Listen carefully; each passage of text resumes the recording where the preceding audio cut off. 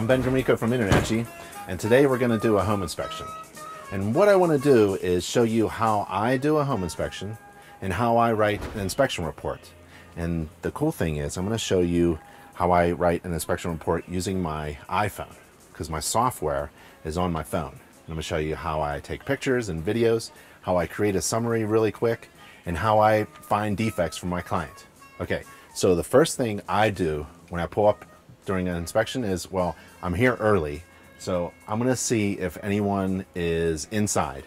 And I'll knock on the door, but I'll get ready for my client to pull up just like I did. And I'll have my business cards ready and a big smile for a really good first impression. Okay, so let's knock on the door, see if anybody's home, and then we'll get to our equipment, like unloading my ladder and my tool bag. And I'll show you what's in my tool bag as well. Okay, let's go. Okay, so no one's home, but we have access to the property, so we're gonna have a lot of fun. And the next thing is I want to unload my ladder and set that up, because I wanna do the hardest thing first, which is the roof inspection. And I know from the MLS and the information that I got from the real estate agent that this is a tile roof, so I'm not walking on the roof. I don't have to walk upon any roof surface according to the standards of practice, so I'm gonna stay safe. But let's say I wanted to walk on a roof, I'm not going to, because tile under my load is just gonna crack. So we don't wanna damage the roof. So let's unload the ladder, set it up, let's grab my toolbox, and I'll show you what's in my tool bag, okay? Let's do that next.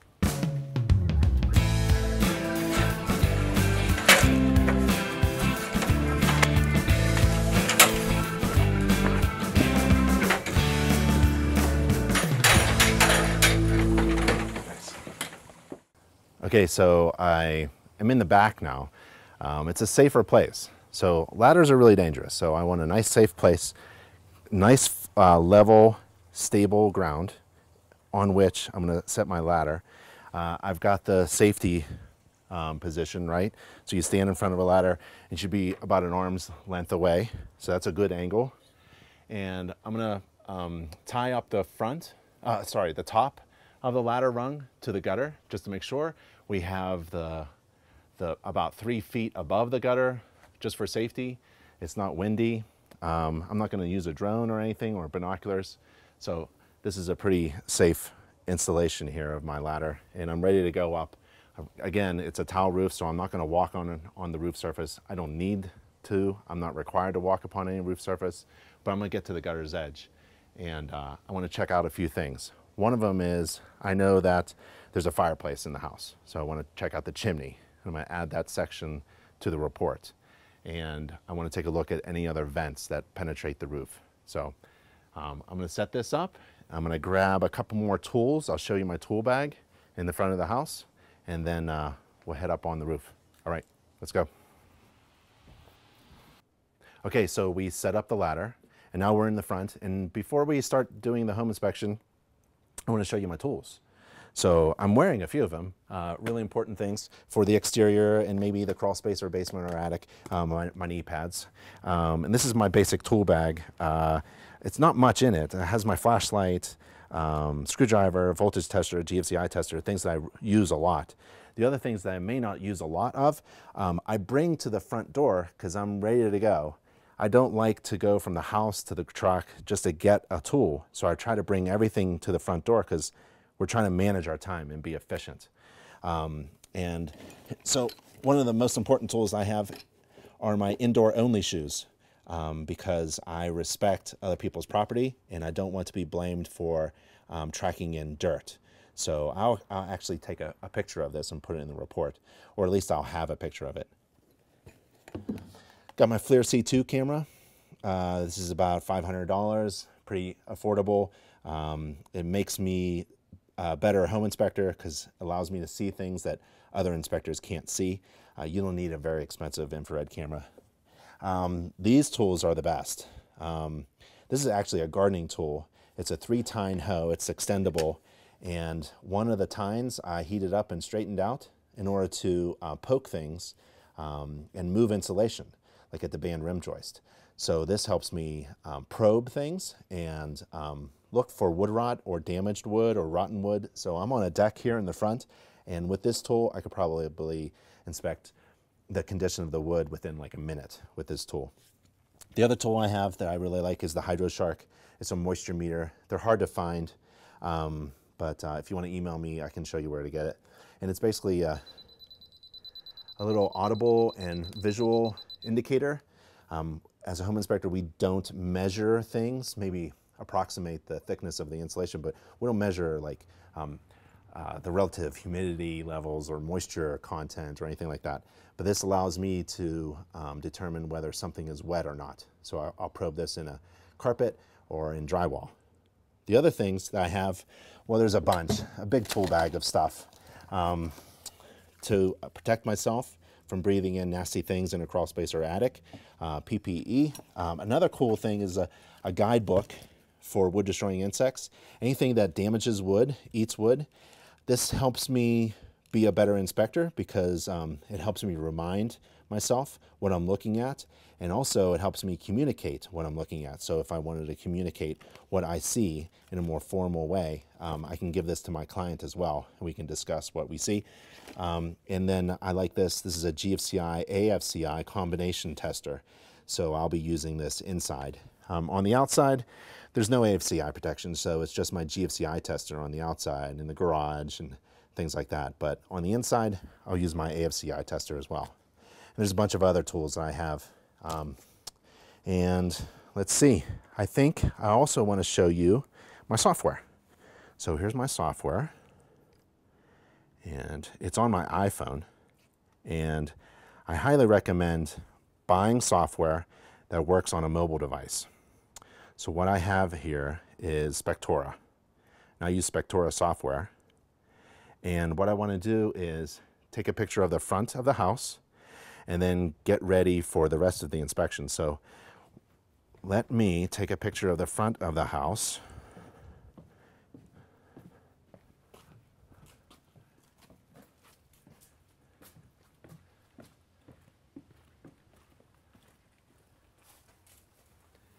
So I'm taking a picture of the front of the house.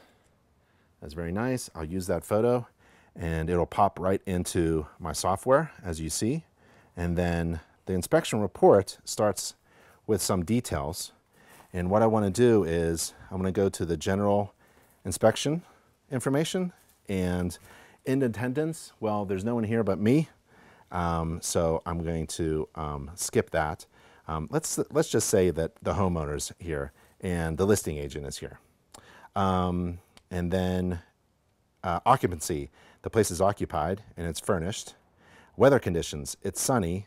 And I sometimes like to take a picture of the sky. So I'll snap it real quick. That's easy. And then it's a townhouse, and it's, that's it. So I have a client didn't attend paragraph here, which is really important. And I'll show you what it is. So it says, my client didn't attend, and there's a narrative about when my client doesn't attend, they're missing out on a lot of things. And we actually love when our clients attend the inspection so that they can address their concerns. I can answer all their questions. And it's really good for me because I don't want to answer the phone call that they have, all these phone calls coming afterwards. I want them here with me, and I'm going to talk and inspect and teach them how their home works, how to maintain it, and how to save energy all at the same time. And when I'm done with the inspection, I'm done with everything. But if my client isn't here, well, I want that in the report to remind them that they made a mistake not being here. Okay, well, not made a mistake, but they lost an opportunity. Then I have a few other things I want to slam in here in my inspection report, like what really matters in a home inspection. There are really 4 things that matter during an inspection. One of them is major defects, and those are things that I both observe and deem to be major, and things that may lead to a defect, like a flashing problem that may lead to a roof leak. I'm going to remind my client to read their book and to schedule their next home inspection. So while I'm here, I use that phrase a lot, while I'm here doing an inspection, I'm going to have my client schedule next year's annual home maintenance checkup. So not only am I making money now, I'm making money 1 year later. So schedule ahead. And those are the things I want in the report itself. I have a buyback guarantee I'm going to include that, and I have a $10,000 honor guarantee. So I'm going to include that in the report. So I'm going to go back, and I know that I have to add sections. So down in my software, I have to add a section. What? Well, a chimney, because not every home has a fireplace with a chimney stack. So I'm going to add my chimney section, and there it pops in. I'm going to add another section, which is this monster here. It's going to take me another 10 minutes to do a detached garage, but I'm going to add that. And let's see if there's anything else I need to. Carport, attached garage. Nope. Okay. So I have all my sections. First thing I do is the roof, and then we're going to the fireplace and the exterior, basement, etc. in my software. I'm cheating because I'm carrying my work scope, my list of things to inspect. I look brilliant, I guess, because I have all this stuff in my hand, and I don't have to like remember what am I supposed to do next. It's like a cheat sheet. So I'm going to go to the roof, and what on the roof am I supposed to inspect? The roof covering, the flashing, the vent pipes, and the gutters and downspouts. Is there anything else I need to add? Well, if there was a skylight, I'd add that section, and there's flue gas vent pipes. I actually took a look when I was setting up my ladder in the back, that we have flue gas vent pipes, and that means I have a HVAC system that's gas fired. So next thing is roof covering. Okay, I have a little paragraph about homeowner's responsibility, because after I leave the inspection, it's their responsibility. And I have a couple other things like tile material, and I was inspecting the roof from the ladder, and then I can't see everything, so there's a paragraph about that, and I'll show you in the report. And I'm unable to walk upon the roof surface, so I'm going to add that to the report as well. And then this is the list of my defects, and this is basically why I'm here. I'm here to find anything like this, and all of these defects are pre-written. And if I find exposed fasteners, which is a defect, I'm just going to tap it and put it in the report. But I'm going to wait on that right now. Right now, I'm going to take pictures of everything that I inspect. I'm going to then select the defect sentences, or narratives we call them, and then I'm going to do a video. So I'll show you that process. So let's go to the back. That's where my ladder is set up. I have my tools set up, and we have access to the entire place. I have my software ready to go. We're in the roof section, and we're going to look for defects. So let's do that next. Okay, so I'm on the roof. Not really. I'm up to the gutter's edge. This is very safe for me. If you don't feel safe on a ladder, don't go up, okay? I'm really excited because right in front of my face is a major defect. So right now, personally, like in my head, I feel like I've earned my money, because this is a major defect. It's going to cost probably $500 to fix, okay? And that's more value than the cost of my home inspection, right? So that's my goal. How much value can I provide my client for the amount of money that I charge? And so I've already reached it. So I'm kind of having fun. So what I want to do is take a bunch of pictures. I'm going to snap like crazy. And on my iPhone, it's really great how they have it. So I just snap with my thumb. So I'm going to take about probably 20 pictures up here, and then we'll do some video. And then I'll show you how I write the report for the roof system. So actually right here is the defect. The tile is just destroyed.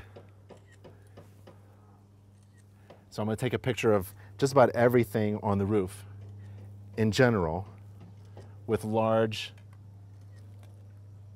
pictures like that. But then I want to move in and get details. And I don't have time for arrows, so I'm just using my finger. And the gutter looks okay. So I'm going to zoom in a little, because I can't reach everything. There's the hood vents. They look okay. I see a vent pipe from the sewer. The chimney stack is messed up. It's got a lot of wood rot. And when I go in the attic, if we can get into the attic, I'm going to look for roof leaks, because it's so bad.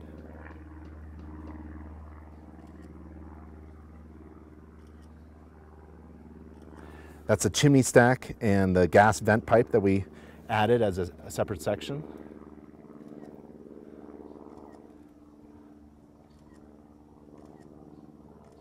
And if the neighbor's out, I'm going to tell them that their gutter needs to be repaired.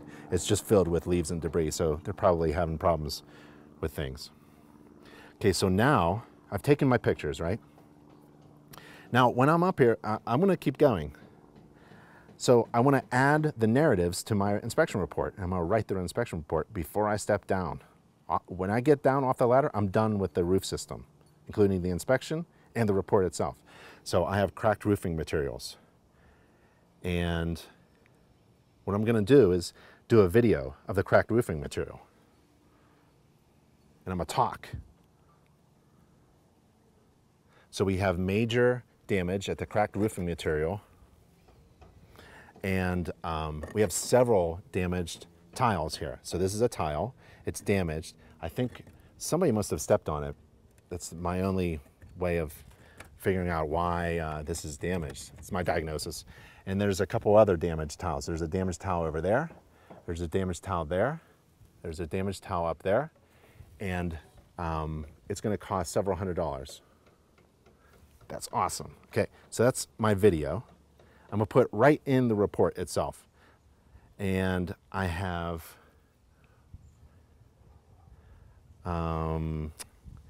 let's see, material defect, structural defect, too close, old system. I think that's about it. So that's my major thing. So I took pictures and I took a video of the major defect that I have. And that video is going to be in the summary. And I'll show you that in a little bit.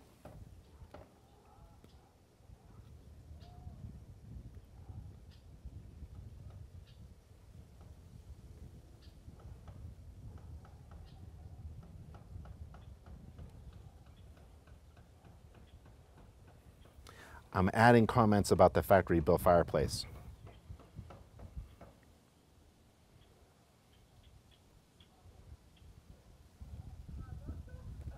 I have a chimney flashing defect. I'm going to take a video of it. There's a flashing defect at the chimney stack. I'm going to use that video.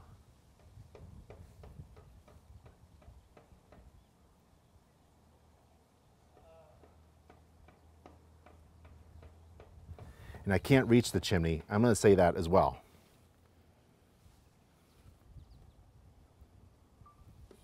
I can't get close to the chimney stack, but the exterior of the chimney stack is in poor condition.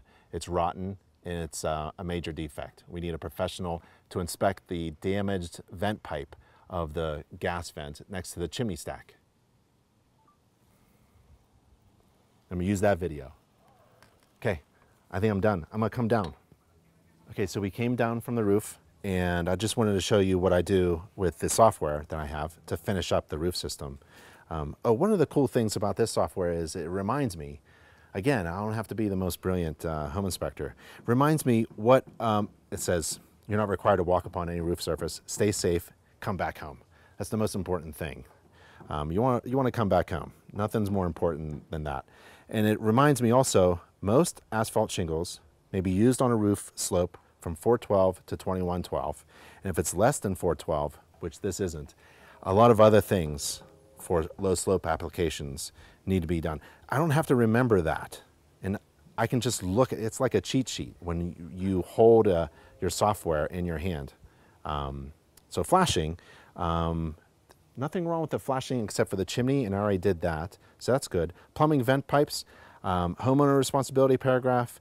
The plumbing vent pipes were inspected. I can't reach all of the plumbing vent pipes, and I didn't find any defects. Gas vent pipes, there's a defect at a gas vent pipe damage, and I'm going to add that photo. So I go to my photo library, and there's the damage. So I just choose that picture, and I can put a little arrow if I wanted to. That's kind of cool. And that's it. So I go back, and I've done all those components or subsystems of the roof, and now I am to I did the chimney, I did the inspection details, now I'm doing the exterior. So at any point of the inspection, I can stop and do a summary with my client. If my client wants to review how's it going so far, in my software here, I have a little button that says summary. So we can go to the summary, and here are the videos that I captured and attached to each narrative. So here's the roof defect, right? And here's the summary video. So we have major damage at the cracked roofing material, and we have several damaged tiles here. So this is a tile, it's damaged. I think somebody must have stepped on it. That's my only way of figuring out why this is damaged. It's my diagnosis. So there's the other one, there's the vent pipe damage. So you could play a video or show your client pictures. Then there's the chimney flashing defect. We have the chimney exterior. The process again is you take pictures with your camera as fast as you can. Then you go back into the software. You select the defect, the narrative that you want in the report. The recommendation, like I observed this defect. You select that and you attach a video. So you take a short video of it. All of your defects will be video based, right? You'll be selecting narratives in your report, but there'll be a video attached to the defect.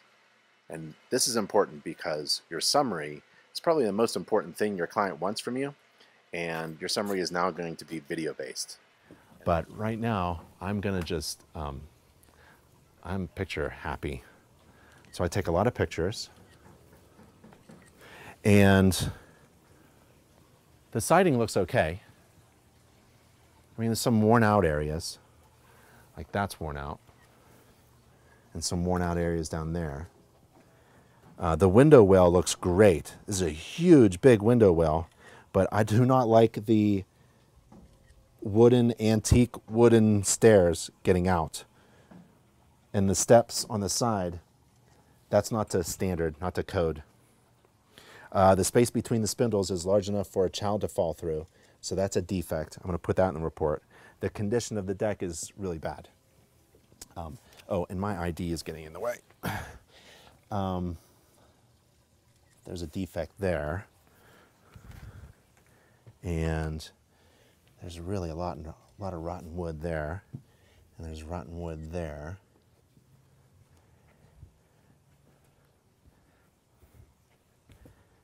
And this downspout, I don't know where it goes, but whenever I see a downspout going underneath the deck, that's a bit of a concern because I don't know where it's discharging, and hundreds of gallons of water could be discharging right next to the foundation.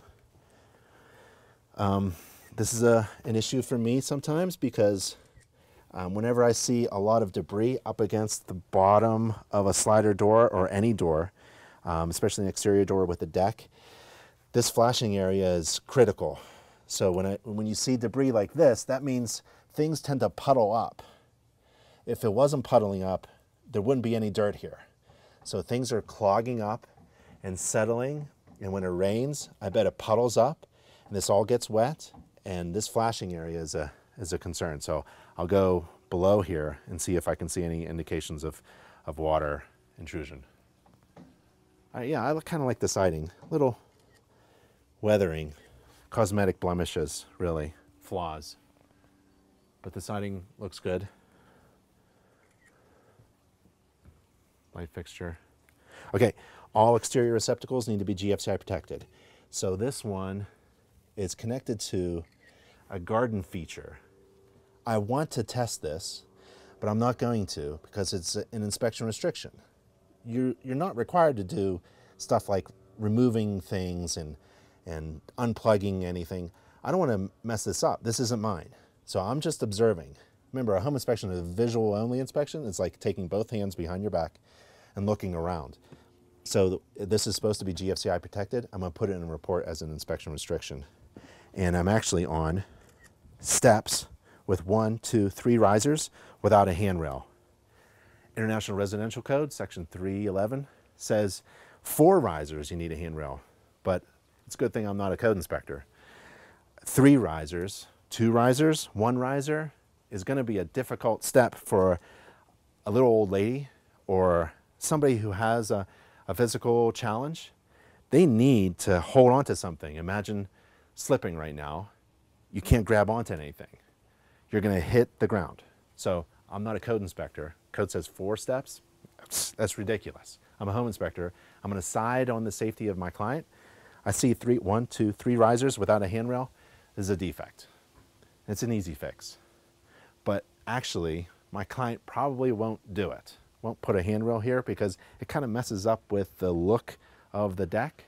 So my recommendations, remember, a seller doesn't have to do anything that I recommend, but it's my job to make recommendations. I want to take a picture of the inspection restriction. I can't get underneath this deck. So there could be a lot of things going on. I can't tell. All I know is that the surface is really aged. So I'm going to take some pictures of that. And the grading looks okay. I want the ground to be sloped away from the house. The ground is sloped away here. And we've got a lot of interesting stuff here. So,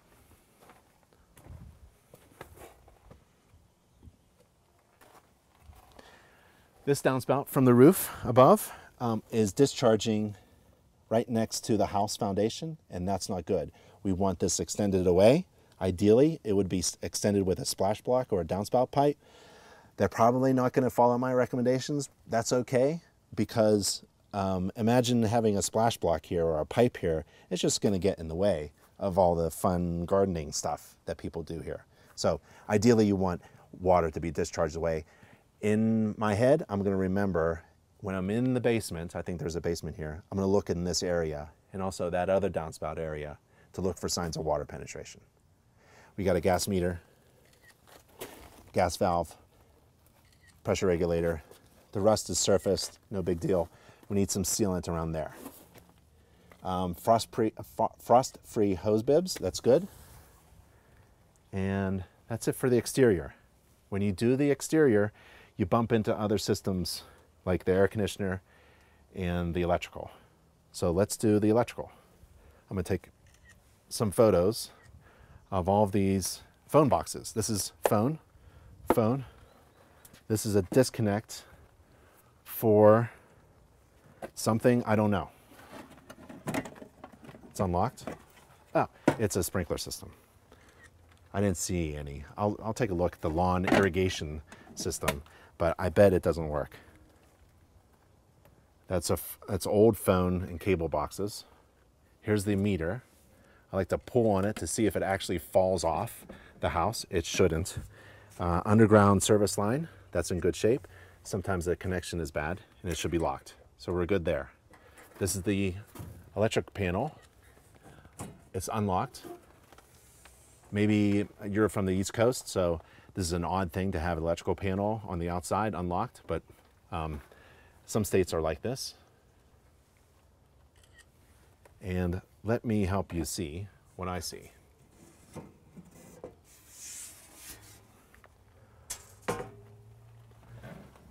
So this is the dead front cover.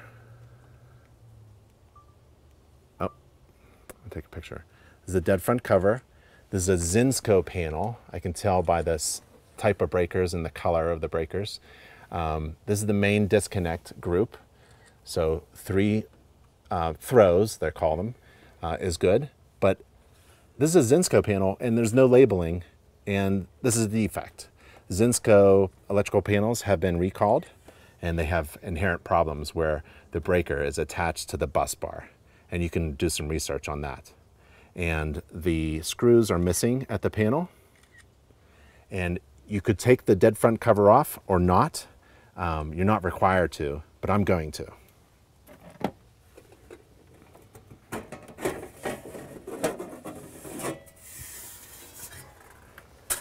Okay, again, you're not required to remove the dead front cover. It's a good idea not to. If you touch anything inside, you'll probably get electrocuted, and that's fatal. But I'm gonna take some pictures, and we have a defect, so this is great. We have a bee's nest inside. It's old, it's not active, but it really should be removed. And we have a lot of grounding wires that are not connected. And it looks like they're just twisted together, and that's improper. You want a good grounding connection, and it's really loaded up. So we have multiple neutrals under single lugs. And I'm looking for big fat breakers on small gauge wires, and that all looks good. Okay, so I'm kind of happy with that, but I'm going to ask an electrician to come and take a look at that, because that is a defect, and those grounding wires are a defect, and multiple lugs are a defect. Okay, so I'm going to put this back on.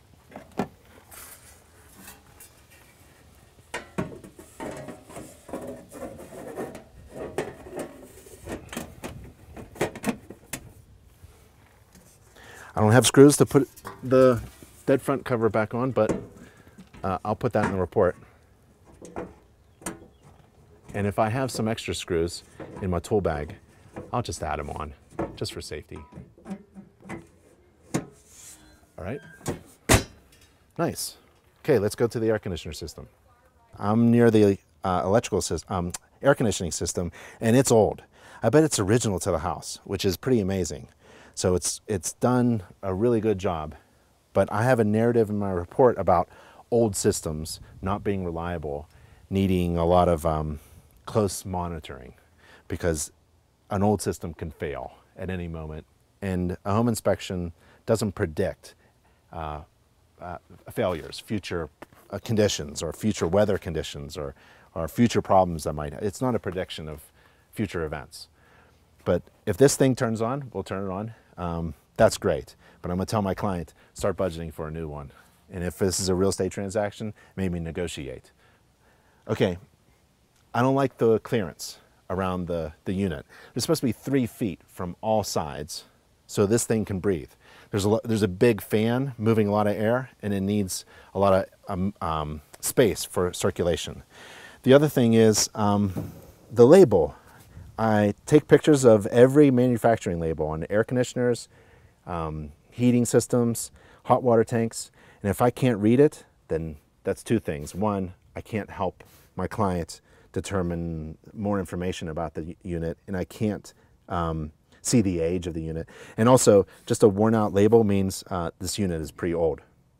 The suction line, which is the large diameter line, this is liquid, this is suction, should be insulated, and it's not. So this insulation is in poor shape, and it looks like the whole thing needs to be replaced. That's pretty easy to do. Got some electrical lines here. One is an attachment here. Unfortunately, they put it here so I can't see what's going on, and it's locked. But this looks like the utility company did something on the outside to help the homeowner save energy. And it's a monitoring system. The fins need to be cleaned and serviced every year. And so the homeowner can do this with a gardening hose. They have a faucet here with a hose, and they can wash off the fins. And right now, the fins are clogged, dirty. And they usually clog a lot when there isn't a lot of space. So it's another reason to have a lot of space. But again, my recommendation probably isn't going to be followed, because there's nowhere else to move this thing. The fence is right here. No one's going to move the fence because of property line problems.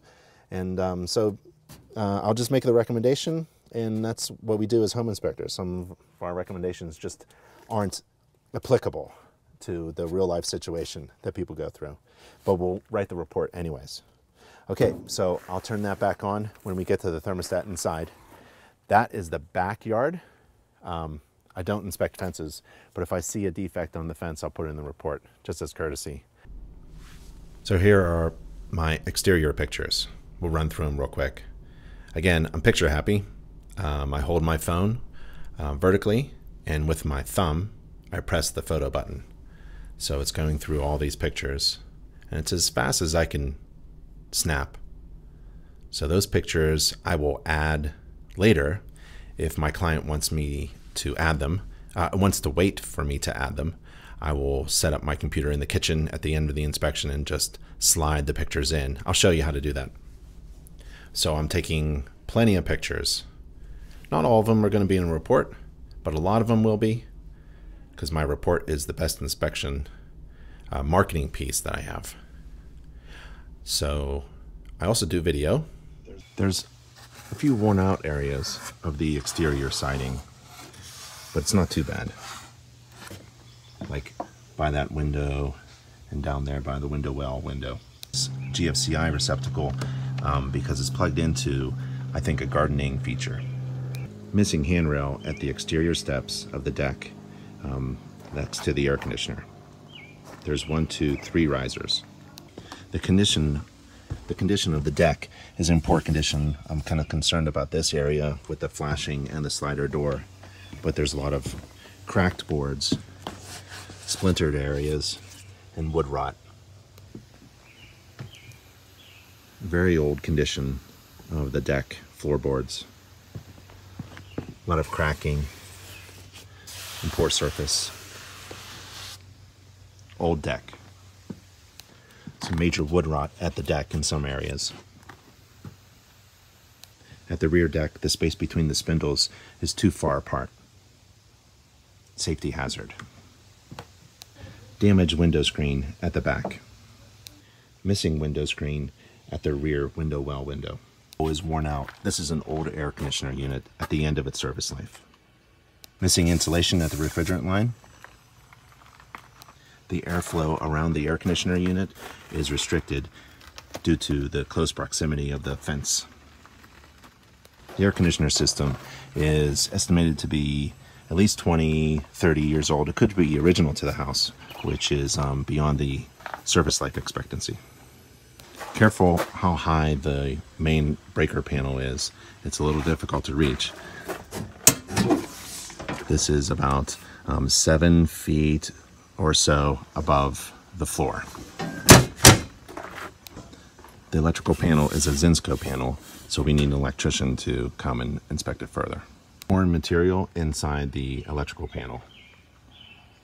Double neutrals, 2 neutral wires, white wires under the same lug. Improperly connected inside the main electrical panel. The Zinsco panel should be inspected by an electrician.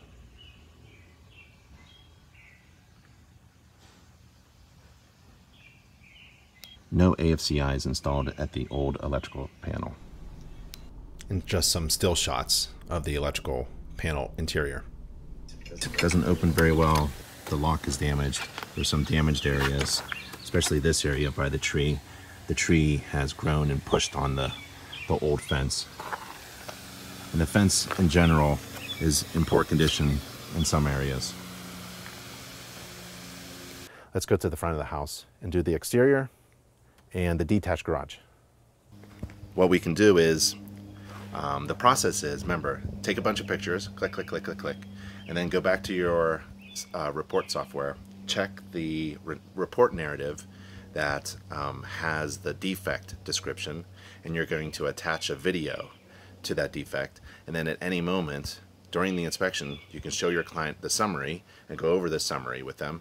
And also the key is at the end of the inspection you can just send the summary. You're done with the inspection, you're done writing the inspection report, you've identified the defects, you've taken all the pictures, you've also attached the videos of those defects in the summary, which you can immediately send to your client.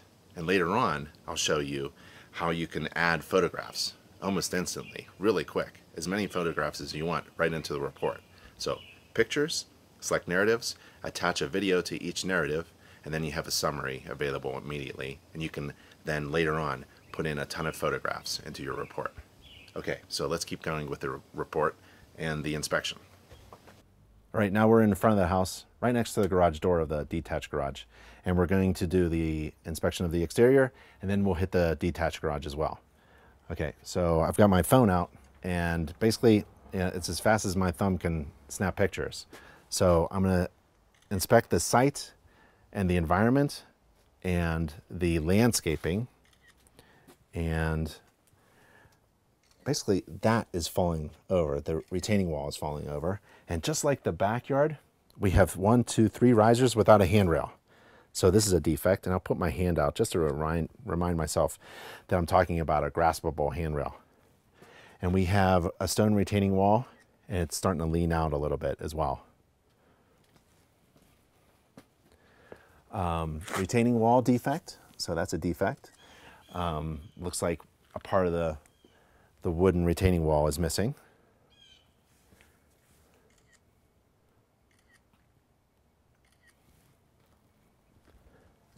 The walks, the steps, oh, the detached downspout is not diverting water away from the structure. So I'll take a look at that on the inside, look for water penetration.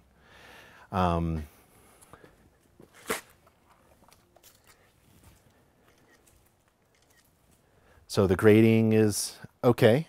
It looks like it's in a lot of shade, so there isn't a lot of grass growing, but they use it to store their bikes.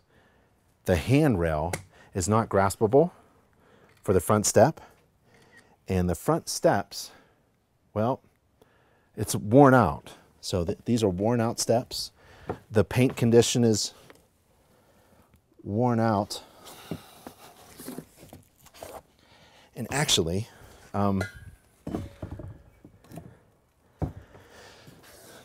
so this and that and this frass, if I could pick it up for you, I really can't. There's a pallet, there it is. So this sawdust comes from carpenter ants. So carpenter ants chew on wood and they spit it out. They don't eat it. And they throw it out of their holes. And their holes are like oval, long holes. And so they're inside and they'll chew galleries out back and forth in the wood, and they'll spit out or throw out the chewed up sawdust. So within the sawdust, if I could find it's probably too early to find a body part, but sometimes there's an ant body part, like a head. That'd be awesome to find. No. So that sawdust comes from one area, from bugs, and that's from damaged wood. So, oh yeah, there's more sawdust here. So we have wood-destroying insect here, carpenter ants.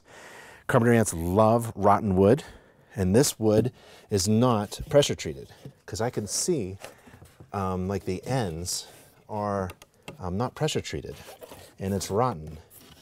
And I'm gonna get my screwdriver and see if I can find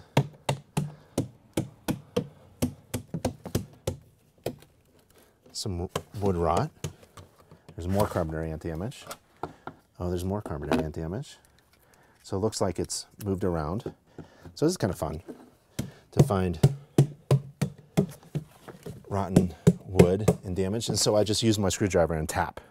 And I'm using my ears because this sounds good, but when we move to the end, something rotten does not sound very good. It's a different sound. More sawdust here. So they're chewing up different areas of the deck. I'm going to make that as a recommendation. Non-graspable handrail, worn out, weathered out condition of the surface, and we have wood rot and carpenter ant infestation. Combine that with the defect on the roof and the exterior stuff that we found, the electrical defects, the old air conditioning system, the downspout stuff, the value that I'm providing for the price that I'm charging is overwhelming. So I'm feeling really good that I'm providing my client a ton of value for getting a home inspection. Okay, next it's the detached garage. So let's do that next. Okay, this is the detached garage, and from 10 feet away I could see some defects. So we have problems with the roof tile over there. That's actually, let me take some pictures. That's actually cracked and damaged. And we have a cracked and damaged tile here. We have exposed fasteners all along, and we have a missing gutter. So I'm going to combine these defects with the house roof defects, and that'll be really valuable for my client. On the back side of the detached garage, I don't like the grading, so I'm going to look for water penetration on the inside of the garage. And again, this downspout of the garage is not diverting water away from the garage structure. So I'm going to take a look on the inside. Okay, so this is an odd thing. Not many homes have it. It's a light sensor. If you don't know what this is, it's supposed to be connected to these light landscaping lights. So if it gets a little dark, the landscaping lights turn on. If you don't know what something is, just say you don't know to your client, and that you'll look it up later and you'll put it in a report if it's a problem. Security system. Again, we have missing handrail, but that's okay. And for any door or window, I do the same pattern. So bottom left, bottom right, top left, counterclockwise. So when I inspect a door, like a garage door, I'm gonna get my tool and I'm gonna tap for wood rot. There's some weathered paint there, some weathered paint there, and that's good. So these are areas where it usually rots out. So bottom, top, all looks good. Let's open the garage door. Let's take a look on the inside.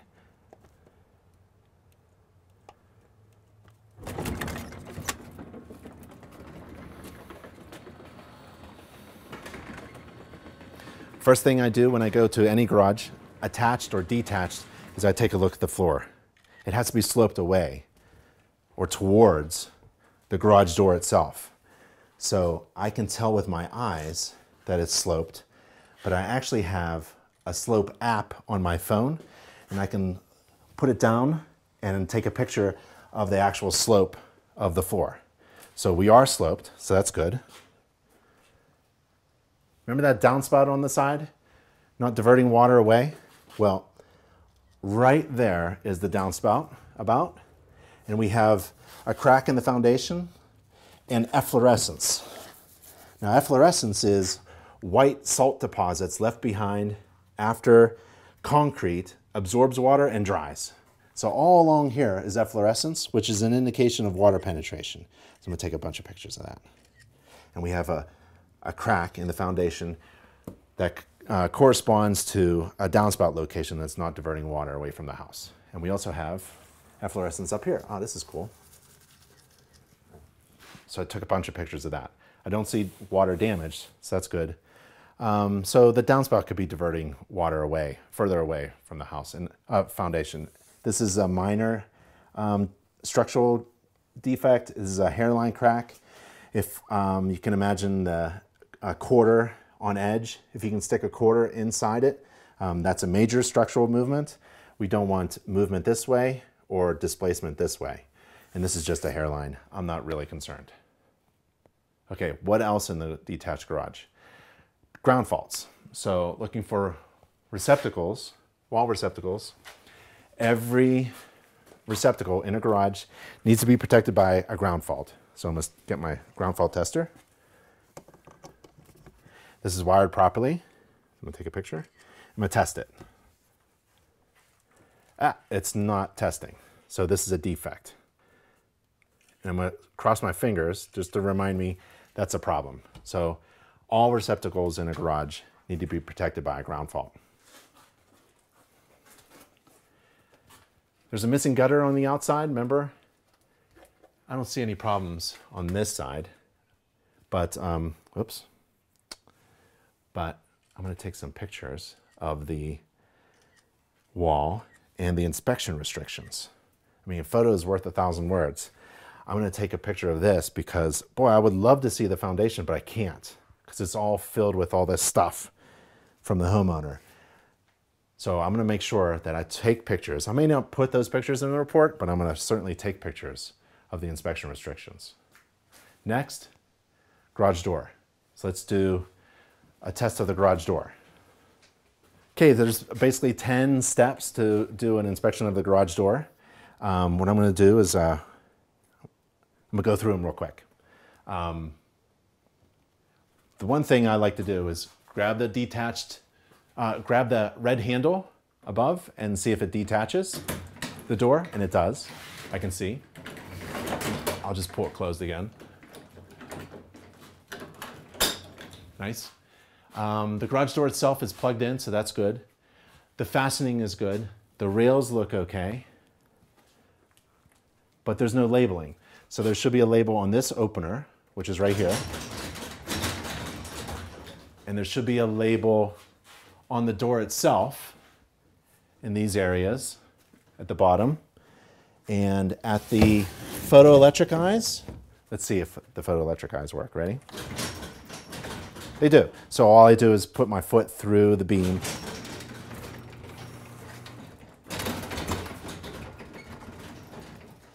And the photoelectric eyes aren't supposed to be more than 6 inches above the floor, so they're good. This isn't more than 6 inches above the floor, so that's good. The rails are strong. I'm missing labels, but I'm really not concerned about that. The springs should have a safety wire through the middle of the spring, and I see that it's installed. So if you don't know how to inspect a garage door opener, InterNACHI has online courses on how to inspect a garage door opener. So I see the safety wire, so that's good. And the wheels look good, the rollers look good. Okay, I kind of like the garage door opener. It's doing well. There's one more thing I like to do, and I'm going to borrow something to help me with that. So let's try this.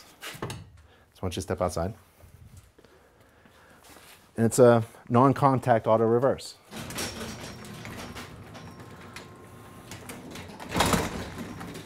Okay, the laser beam works. Let's do another one. This is contact.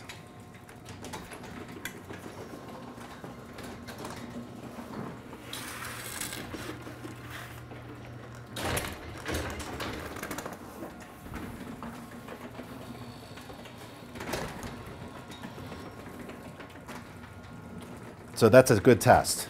So you just put something in the path on the floor, flat, and let the door hit it, and it's supposed to bounce up. I think that's it. There's no main electrical, the roof structure isn't truss built, I don't see any roof leaks. So that's it for that, but remember, we take our pictures and then we do video, and we put video in our report. So I'm gonna do video. Of the defects. Now what are the defects? So at the downspout area, we have a foundation crack.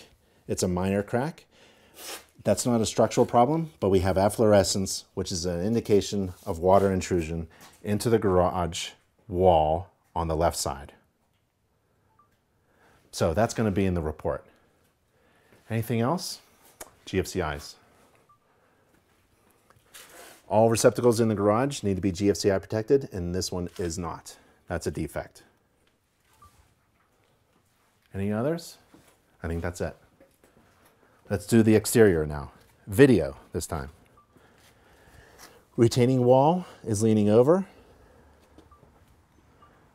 Missing handrail at the front steps. Defect at the retaining wall there.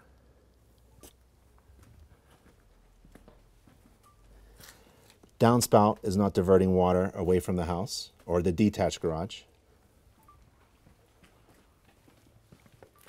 Detached garage defects at the tile roof sections where there's missing sections, the fasteners are exposed, and there's a missing gutter.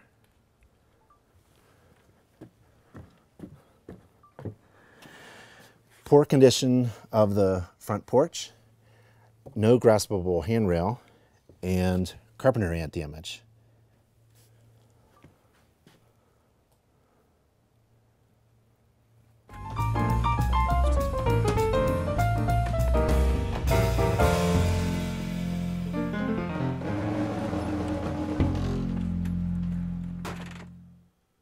All right, well, we're at the heating system. We have an old air conditioner on the outside, but the heating system here is relatively new. And it's a gas-fired heating system. And according to the standards of practice, we are to use normal operating controls. So that means the thermostat upstairs. So I'm gonna kick on the thermostat. And there's a service switch above my head, so I can use the service switch as well. And I'm gonna take a look at the burners, the burner chamber, and I'm looking for the air filter. If my client was with me, I would show them where the air filter is located, which is right in here somewhere. And to get to the air filter, It's right here, and this one is a little dusty, but it's not that bad. So it needs to be serviced and cleaned, which means replaced. This is a disposable air filter every 30 days. The system itself, the heating system itself, needs to be serviced and cleaned every year. And what I do is I don't guess, I just look for the service tag, and I actually don't see a service tag. So what I'm going to do is recommend that this unit be serviced and cleaned prior to closing if this is a real estate transaction, or every year as part of a homeowner's routine maintenance plan. This is a mid-efficiency unit, so I get to see the burners. If you can touch the burners, it's not high efficiency. So if you can touch the burners, which I can, I'm touching them now, that means mid-efficiency. Low efficiency is natural draft. It wouldn't have a fan. So this one has a draft inducer fan, so that's mid-efficiency. And the heating system exhaust gases go up into the chimney stack, and we have that defect on the top where the roof is. Okay, the only thing I see is delayed maintenance, because there's dirt and dust, and there's also a separation in the ductwork. So I can stick my hand in here and touch my fingers. So this needs to be sealed up. We're losing energy. So conditioned air, warm or cooled air, is escaping this ductwork area. And this could be easily sealed up in order to make the unit operate more efficient. So I'm going to put the panels back. I'm going to turn on the air conditioning and the heating just for a brief moment, just to see it cycle through. And that's all I need to do. I'm not taking temperature of the intake and out. I'm not doing a delta T measurement or anything like that. What else is attached to the system? Well, we have a humidifier, not in all countries, but in all climates, but in some climates where it's kind of dry, like Colorado, you want a humidifier to turn on during the winter time to humidify the winter dry air. And then there's the gas shutoff here, shut-off switch above, and it's ductwork. So I'm going to take a look at every room that's livable should have a supply register, and I'm going to look at the return registers as well. And that's pretty much a basic inspection of the HVAC system. So that's only a few seconds. I'm going to take some pictures to put in the report, and I'm just going to snap away. I'm going to take a picture of the system here, and that's the vent pipe, the electric shutoff switch, and the gas shutoff switch, and the humidifier. But my recommendation is to not just get service and cleaned, but to do the ductwork sealant there. All right, let's go to the hot water source. So we're at the hot water source. This is a hot water tank. It fills up with water, heats it up from the flames below, and what I'm going to do is run water at all the fixtures, and I'm going to make sure all the fixtures have hot water. But there's a couple components I like to inspect when looking at the hot water tank, and this is a FEIR, flame resistance, vapor resistant, ignition resistant, sorry, unit. So it collapses if it senses that there's something wrong with the flame below. I'm going to take a picture of the valve and its setting. I'm not going to touch the setting. There's the gas shutoff valve and the TPR discharge pipe extended to the drain in the floor. So that's good. And it's a natural draft, and that natural draft pipe goes up the same chimney stack. And there's some valves, cold water shutoff valves, and the main water shutoff valve actually is hidden back here. So this is the location of the main water shutoff valve back here. So I'll take a picture of that. And for any water valves, I like to rub my hand underneath them to see if it's leaking. If it's leaking, it'll be wet. So I want to make sure. Let's see what I have here. And it's wet. So we have a drip at the main water shutoff valve. And that's a call for a plumber. So we have a lot of recommendations where professionals are needed, from electricians to plumbers to HVAC to roof. So this is really good inspection. All right, that's it for the HVAC and the hot water source and the water valve, which is leaking.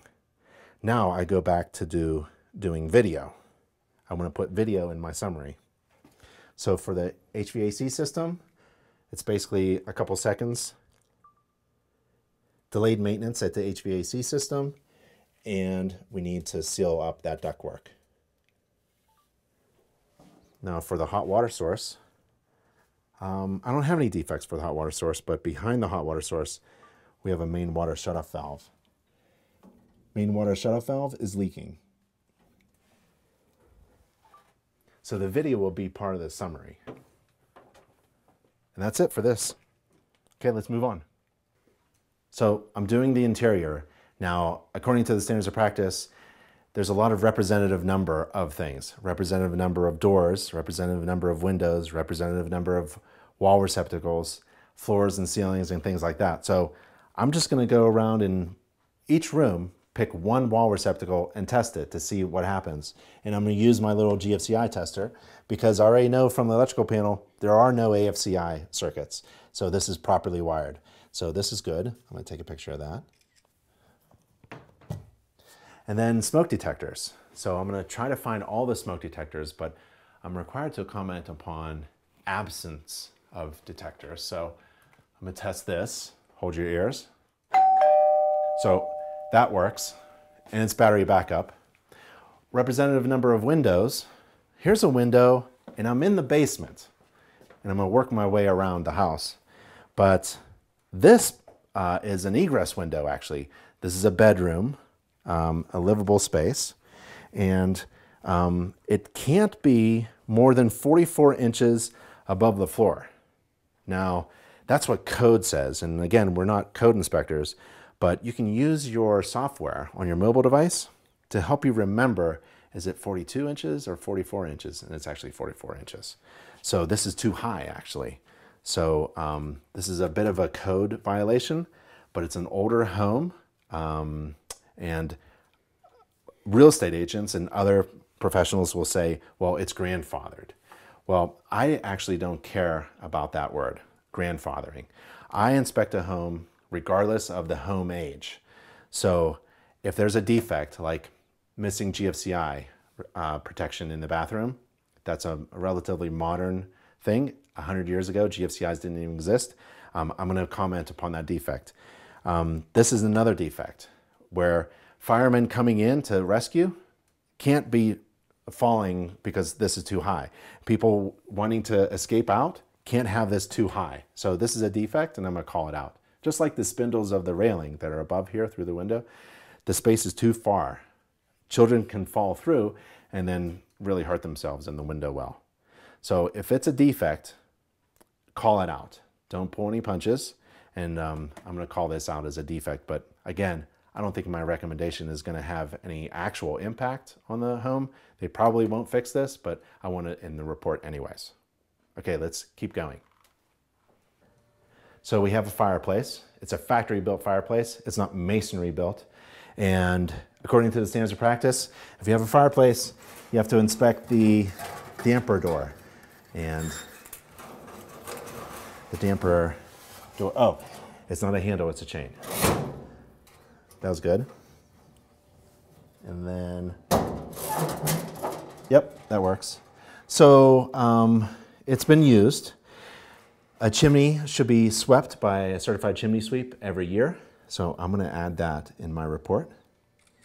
And the flue, I'm just gonna take a picture up, and that worked. And then the firewalls, or the panels, I'm gonna check for warping or cracking, and I don't see any, so that's good. And the clearance looks okay, but I can check that. And the surround and the lintel all looks good. So I don't have any defects with the fireplace, except that it needs to be serviced and cleaned. Good. All right, so let's hit the bathroom. Okay, so this is the bathroom. One of 3 bathrooms. So each bathroom has the same inspection process that I do. I run water, flush the toilet, and I run the shower in the tub. So that's what I'm going to do, and take pictures while I'm doing it. So let me take a picture here.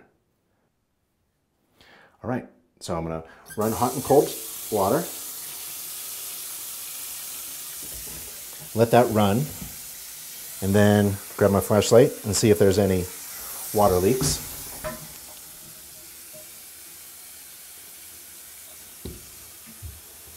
And I'm going to use the bottom of my hand to see if there's any water leaks coming from the valve, like we had at the main water shutoff valve downstairs. Nope.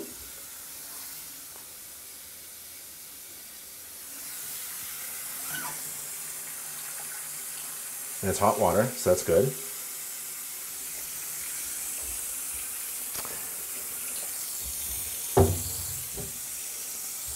GFCI protection for all bathroom receptacles.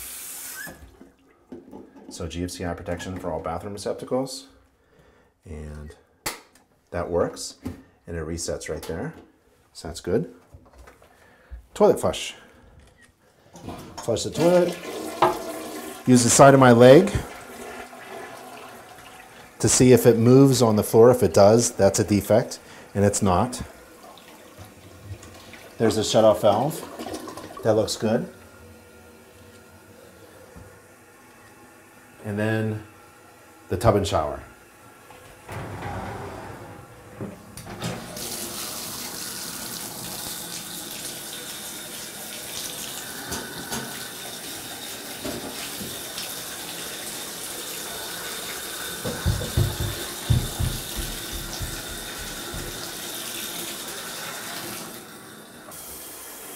So I'm running the shower at the same time that I'm running the water at the sink and flushing the toilet, and then looking at the shower head one more time to make sure that there's adequate flow coming out of the shower.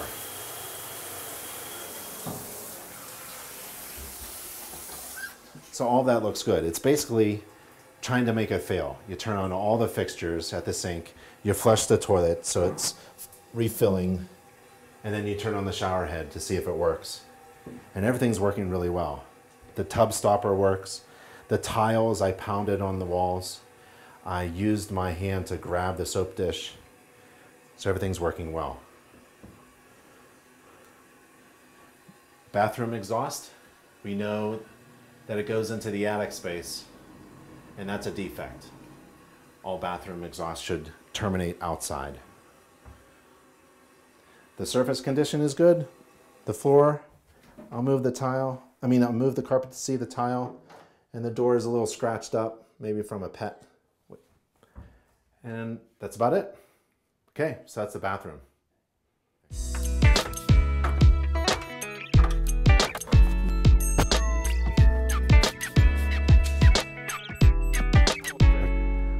So we're in the attic space. Another dangerous place when there isn't a floor, so be careful. You don't really have to enter any attic space that doesn't have a floor. And you want to protect yourself, so I've got my personal protection equipment with me, but I'm not going to use it so you can hear me. And what I want to do is approximate the depth or thickness of the insulation. And in some areas, it's really thin. And some of it is missing in areas, and I'll take a picture of that and put it in the report and you'll see it.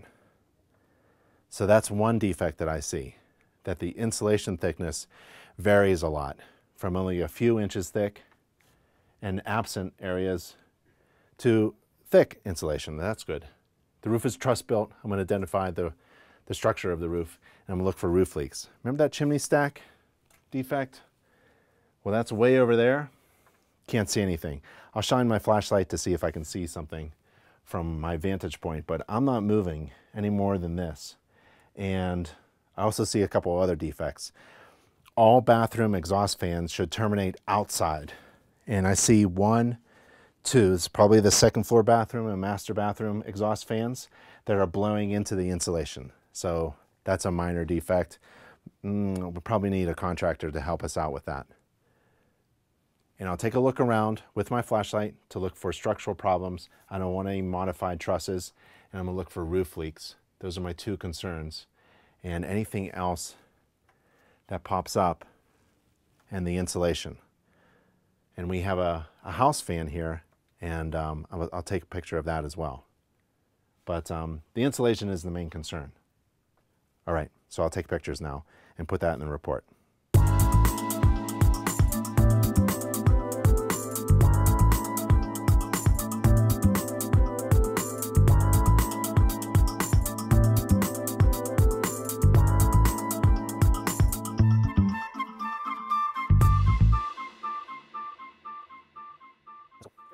So we are inspecting the interior staircase, and there should be a handrail for all of the steps.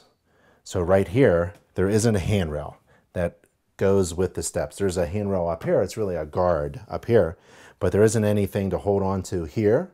And also, as I turn the corner from this landing, there isn't anything from here to until way down there. So that's not good. So we're missing a handrail. The second thing is, I'll take a picture of that, missing a handrail. And the second thing is the space between the spindles is too far apart.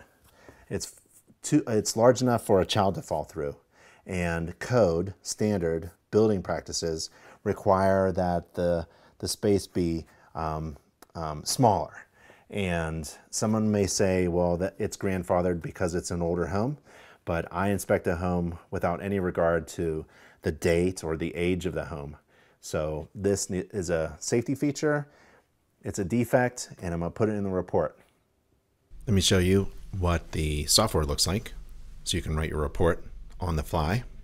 So I have all those things: doors, windows, switches, floors, etc. And I'm on switches and fixtures, and I'm going to floors next. And I click that I inspected the floors, walls, and ceilings, and I really don't have any defects. Next is stairs, and next is railings, guards, and handrails, and we know that we have a missing handrail and a guard problem. So I inspected the guards, click that, here's the defect list, and I'm going to choose my defect and attach a video to it so that it can appear in the summary. So I click the defect, and there's my button for the video.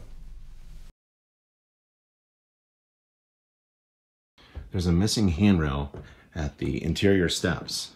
There's a few steps here that simply do not have a handrail as you go down. And as you turn, there's no handrail. And so that's the video, and the software tells me it's in that section there.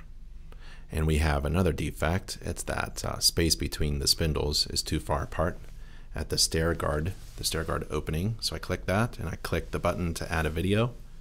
So it pops into the summary. The stair guard is too far apart in between the spindles. Nice short video. And I keep moving on. So next is smoke detectors.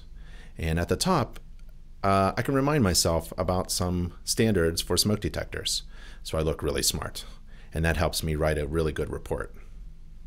So imagine that I'm at the kitchen table on site right after the inspection, or I'm back at the office. And what I want to do is create a really nice looking inspection report, and with pictures and video. So you remember I had my camera, and I was taking pictures and video during the inspection.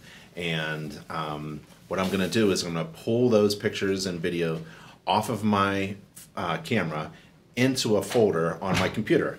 And so I'll take those pictures and pull them into the software. So that's one of the tips to create an inspection report. It's simply dragging and dropping, pulling it off of your camera and throwing it into the software so that your reports are really robust and they look great with pictures and video. But it's got to be quick. I need to manage my time, and if I'm on site doing this and my client wants to wait for the entire report, I'll do it, but it can only be just for a few more minutes because I've got to get to the next job. And I don't want to write inspection reports at night. So it's all about being quick. Taking pictures really quick, taking videos really quick, and sticking them in the narrative just where you want them, and having a summary ready, and then throwing some pictures into the report as quick as possible. All right, so let me show you what it looks like. Okay, so here is all of the pictures from my inspection that I pulled on my camera. And here I dragged and dropped them into a folder on my computer, on my laptop. And here's the software that I'm using. And we could take a look at the software right now, actually, the report. So here's what the report looks like. Viewing the full report, I inspected almost 100 things, but I'm not done with the report. 14 minor defects, 38 major defects, and no material defects. Here's the summary. All those pictures and videos, lots of videos, right? And some of the pictures we threw in. So this is a really nice summary of all the problems in the home. That's excellent. Okay, now the report itself, the full report. Oh, it's chopped up into sections here, like tabs. So I have limitations. So here's a video that I recommend. That's another inspection tip for report writing. Just shoot a video about why it's important for your client to attend. Did not attend. We invited the client to attend their home inspection. Unfortunately, the client did not attend the home inspection. So I put that video in my inspection report, every inspection report where my client doesn't attend. And there's the standards of practice. And then let's get it into the report itself. So it looks like that. I have another video about how important it is to read your home maintenance book. Here's another one about scheduling an annual home inspection. Here's the buyback guarantee. Here's the roof and all the pictures there. That's pretty good. There's some illustrations. Another good tip to make your report look really nice is to add illustrations, and that's from InterNACHI's gallery. And so the pictures are worth 1,000 words, right? And video is really incredible. These pictures are just the pictures that I took quickly during the inspection. They're not identifying defects. The ones that are major material defects or major defects, those are the videos, right? So these are the problems. So the video helps with the defects. Now let's say I wanted to add pictures, right? So because the report looks really good.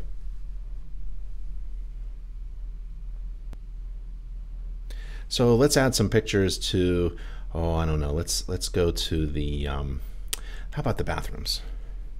I flushed all the toilets, so that's one of the things. On my phone, you'll see bathroom toilets, sinks and tubs and showers, the exhaust fan, the GFCI, all these things I have to inspect in every bathroom. But let's say I flushed all the toilets. Well, I'm going to go back to my pictures, right? And these aren't the toilets, but I'm going to pick this one, this one, this one, this one, this one, this one, and this one, and I'm going to drag them into where my bathroom is. There they are. Bam. I mean, that's fast. And that's now going to be in the report. GFCIs. Let's see if I wanted to have some GFCI pictures. So I just, where's my GFCI pictures? Well, let's say there's 2 of them. I just grab it in there. Boom. And then let's see the heat source. Let's say there's a heat source in the bath. There wasn't. But let's say there's a problem. Well, I had 4 pictures. I was just drag and drop them. Now you can see, right, that this is going to be a really good report. And one of the best marketing pieces that you can create is a fantastic home inspection report. So let's say there's the steps, right? And we had, the railings and guards. Remember inspecting the railings and guards, and we had problems with space between the spindles? Well, I added an illustration as well. What if I wanted to add some additional photos? But let's say there, 4 pictures, right? Slam. That is really fast. Now it looks really beautiful, right? It's got extra pictures in there. Let's take a look at the report. And let's jump down to bathrooms. There's the bathrooms. Remember, I threw in any kind of picture, but these are your bathroom toilet pictures, right? And there's some GFCI pictures, and there's some heat source pictures. It looks really beautiful. That is a beautiful looking inspection report filled with a lot of videos and pictures. We're in the kitchen, and this is actually where I like to end the inspection so that I can go over the summary with my clients and maybe go over some other things like any kind of agreements that we need to pass out or home maintenance books and things like that. I'll show that to you. So every kitchen, I do the same thing. I start with the stove. So I'll turn on everything and make sure everything just turns on. I'm not an expert in any appliance. So what I'm gonna do is I'm just gonna look to see if everything's turning on. Everything's turning on, so I don't wanna cook anything. And be careful. So that's turning on. Wait for this to turn on. Yep, okay. I don't wanna burn my hand. Done, done. Don't leave the stove and oven without turning everything off. You don't wanna have somebody come home with an oven that's on 450. The microwave, you can get out your microwave detector and see if it turns on. But what I like to do is I like to get a wet rag. And I'm just gonna borrow a rag.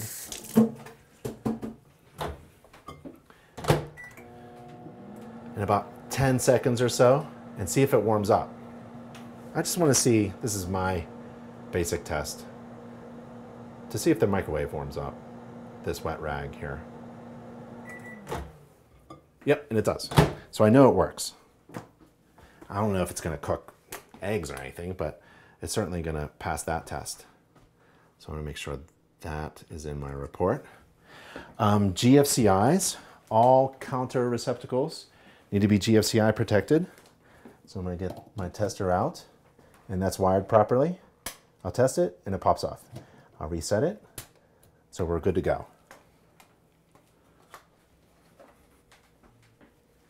So that worked. And I'm gonna run water at the sink, hot and cold. I have a garbage disposal, and that's at there. And also have a dishwasher. And I'll run a short cycle. And I'll just let that run. And if it happens to leak while I'm here, oh, that's fantastic. But I just want to make sure it turns on, runs, and it doesn't leak.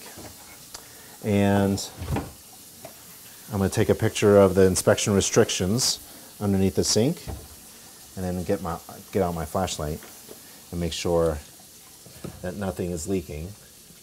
Garbage disposal wire is attached, that's good. Drain traps are good. I don't see any water leaks. I see the valves, so everything's okay in there. No leaks. And I hear the dishwasher running. And the interior of the kitchen is the same as the interior of the entire house. Representative number of windows. So I'll open up and close a window.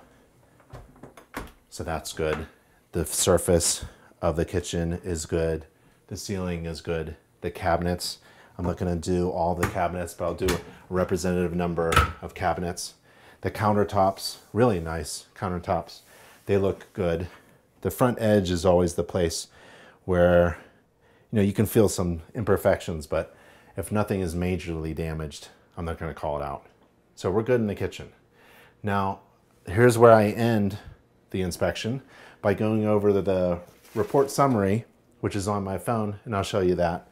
But also, if you wanted to print out a report, you can put it in a binder, and InterNACHI has a home maintenance book. You can include that in the binder. And also other things like while I'm here marketing, it helps you sell ancillary services while you're here. So this is while I'm here, I can do an energy report for you. Also have inside here a letter for the home owner saying that I try to keep your house clean, I put everything back, and also we leave a little lunchbox for the homeowner so that when they come back, we tell them that we really appreciated being in their home and to look inside this lunchbox for a gift from your home inspector. And you can put anything you want in there. All right, so just a few ideas, some tips for you for writing an inspection report. Don't use no visible evidence. Don't say those words, don't write those words down. Somebody could debate with you in court on whether the evidence was visible or not, and don't use the word evidence. because evidence conveys that it's a permanent condition. So what you want to say is, and we know as home inspectors, the condition of a home changes from day to day. Almost immediately after you leave the inspection site, the condition of the home changes. So say things like, I observed this defect during my inspection, right? So you want to write in past tense as well, because when someone is reading the report and it's written in present tense, they may be reading it 3 months, 6 months, 1 year after you perform an inspection. But if it's written in the past tense, that helps you set the expectations and confirm and ensure that my inspection was done in the past, right? And now the condition of the home could be very different. In every report, add some illustrations, and that's at nachi.org/gallery. You can download some really great illustrations to add in every report. And in every report, you should have some videos of yourself talking about how to maintain your home, how to change the air filter, how to clean the gutters, or the importance of cleaning the gutters. So have some explanatory videos for your clients that always go in your inspection report.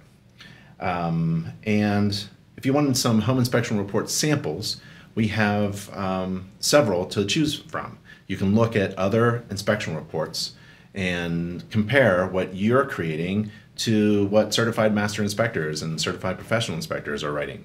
So we have a web page just for that, checking out home inspection report samples. And we also have inspection report classes, how to write an inspection report, and those are videos you can watch of previous classes that we've had on how to write an inspection report. And we also have inspection checklists, inspection report checklists.